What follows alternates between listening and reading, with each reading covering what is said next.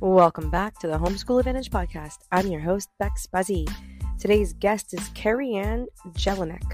She is the CEO of Sloth Dreams Books and Publishing Company. Sloth Dreams Books and Publishing Company specializes in providing engaging and informative social studies books for young learners in preschool and early elementary grades. Their books are tailored to meet the needs of educators and homeschool educators who are looking to teach their students about history, geography, culture, and other important social studies topics. KeriAnne is an expert writer and educator, and she has carefully crafted each of the books to ensure that they are both educational and fun to read. So whether you're a teacher looking for new resources to enhance your classroom education, or a homeschooling parent seeking engaging material for your child, they have the books you need to bring social studies to life. In this episode, we talk about how Sloth Dreams Books and Publishing is a go-to educational vendor for relevant educational content for in-classroom or homeschool material curriculum. Also, how KeriAnne single-handedly has written and illustrated over 110 books in the first year of being in business. And lastly, how KeriAnne wanted a way to still educate kids while never having to go back to the classroom again. So go grab your coffee, go grab your tea, and a pen and paper, because you're not going to want to miss what KeriAnne has to say. Let's get into the podcast. Say hello to our guests and tell us, what is a fun fact about your industry that will really surprise our listeners? Hello, my name is KeriAnne, and I'm the CEO and founder of Sloth Dreams Books and Publishing. And something that would surprise you is that there are not that many people in the industry that are writing social studies books for children. There are a lot of big companies that do so through National Geographic and things like that, but I'm focusing more on the social studies such as different countries around the world, animals from different countries. Some of the topics that I write about are very unique to our brand and fit more in the category of Waldorf, Montessori, and homeschool education. I love that. KeriAnne, I feel like throughout the years, the definition for social studies kind of changed. And as I was listening to you, I hear you using it the way it was meant to be used. But I feel like throughout the years, social studies just became another history class, which actually that's not it. Social studies is actually not another history class. I mean, it can be, but that's actually not the complete the complete I guess what it really was meant to be. Can you kind of unpack for our listeners exactly what you meant by social studies and everything? Absolutely. So social studies in our company is referring to, it could be holidays, teaching young children about Arbor Day, which was yesterday, or Groundhog Day, or Valentine's Day, or the origins of where some of these holidays came from, like Cinco de Mayo. Also, it could be going into books that do involve history. I'm in the process of writing one right now that's called Ghirardelli, the World's Greatest Chocolatier. Ooh. And it's going to be about the Ghirardelli man himself and the company that he created during the gold rush. Wow. So not only is it in story form, but it also teaches about the gold rush. It teaches about the importing from different countries during the gold rush. It just teaches so many different things, California history. So it's really exciting to me to be able to write these kind of things that I'm interested in personally. And I know that kids have questions about these kind of topics as well. Wow. I love that. It just, as you were talking, all I heard was educational richness. In my mind, this is just so rich. It's so diverse. It's so in depth. And it's really what education is about, right? We don't just gloss over topics. We get into them, and how beautiful, I love that chocolate. So I'm oh, maybe I want to read about that. It's like, because Yeah, you don't I stop mean, and think about yeah. it. It's like every time I go there, it's like really exciting to read the wall, about all the history of Domenico Ghirardelli and how it started. Like that's fascinating to me. And then how it became what it is today, like the just the migration of over time of how it's come to be what it is now is captivating to me. No, it's And true.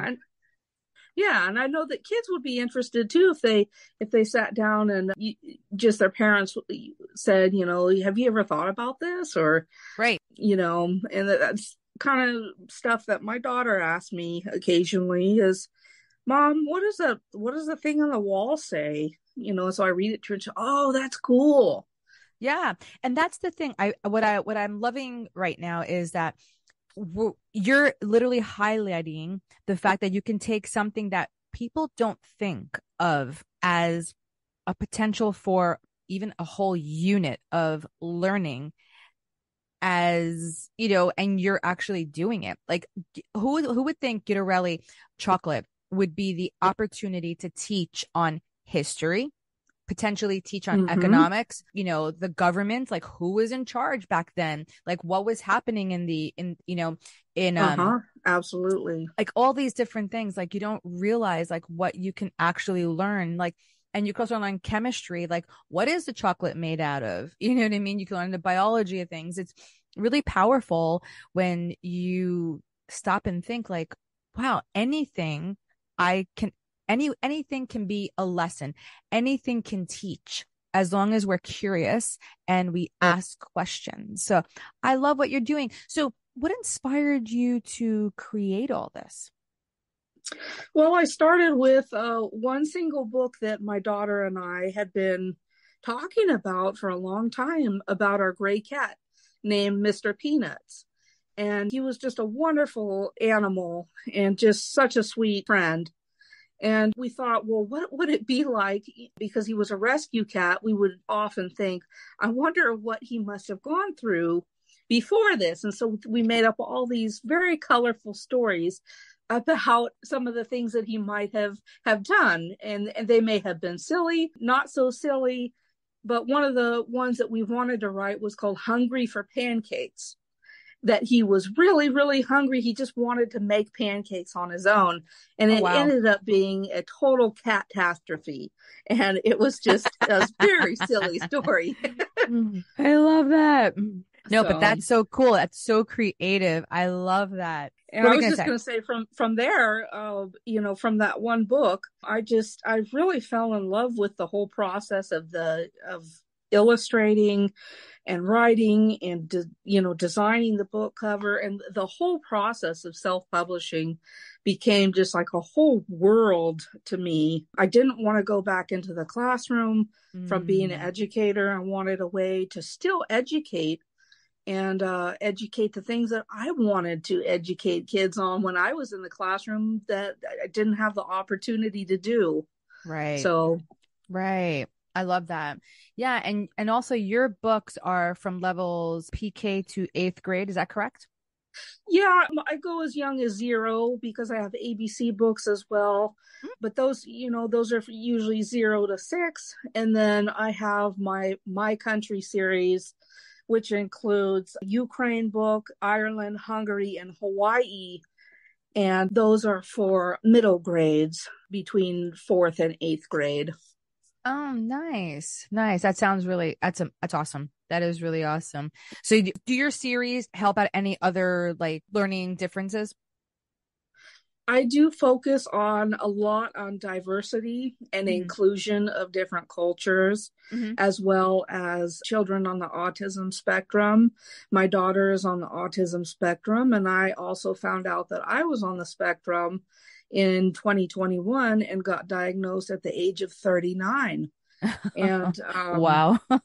yeah, and I have since founded this company and absolutely love doing what I'm doing. I can sit in my room and it's quiet. You And don't just really have work. to, yeah, you just work, and any idea, honestly, is a good idea. Oh, Like that's in awesome. for books. Like, and Yeah. I have thousands of ideas in my head at once, and I can only write so many of them. But there's just an endless list of opportunities of things that children should learn about and want to learn about and would love to learn about. I So there's know. just, anything you can think of, you can write about for children. Oh, wow. And that's true. Kids are so curious and they are just full of questions. They're probably the best people to talk to if you need creativity to do something. They just like listen to them and they will like literally lead you to like probably your next book, the next Absolutely. creative. I mean, my daughter has given me so many ideas for different books. And I take her ideas and I run with them. I do them. And Oh, she actually has one book published under our company called Cats, and it's all her original illustrations. And she created the whole book, and I just put it into the self-publishing format, and we got it done. And she's a self-published author as well. I love that. So where can people, find your books and connect with you? You can connect with me on all the social media platforms. I'm on Pinterest, Facebook, Instagram, Twitter, YouTube, You're all the everywhere. things. I'm on all the things. And my website is slothdreamsbooks.com. I Awesome. actually I have multiple websites, but that's the main one. And the other one is Sloth Dreams Publishing. So, Awesome. and Very both cool. websites are the same. Very cool. As we're wrapping up, KeriAnne, what is like one takeaway you want to leave with our listeners today? I think that the main takeaway would be to check out, self-published authors and try to find other resources than just the mainstream with what's out there. There are a lot of great authors in the mainstream that have traditional publishing behind them. And of course, they have lots and lots and lots of money behind them. And of course, their books can become number one. But I think that self-published authors that are doing educational books for children really deserve a look and really deserve to be in that spotlight because they have, wonderful materials to offer homeschool families and public educators and school educators and preschool teachers. And there's just so many wonderful resources that we offer to the educational space that I think everyone should take a look at not only my books, but take a look at other authors that are also writing children's books that are not in the mainstream. And I think that's really important to not only for children, but for self-published authors as well.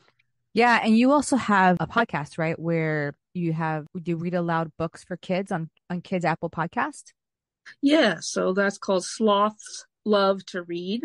And I have Awesome. thousands of listeners to that every month. And Nice. that's getting some traction there. That's fantastic. And you also have the Yeah, slothdreamsbooks.com with some free resources on there.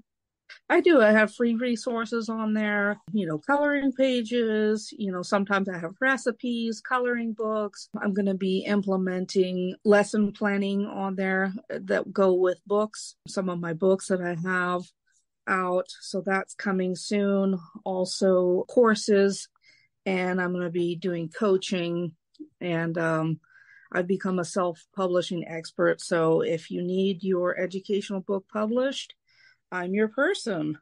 Oh, Come find me.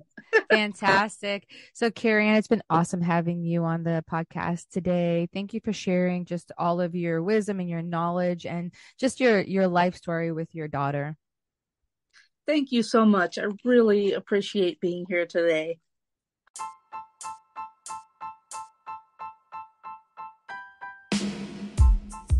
If you love the conversations we're having here on the Homeschool Advantage podcast, follow or subscribe our podcast to stay in the loop and never miss this amazing content.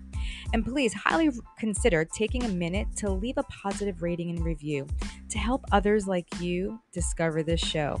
See you next time.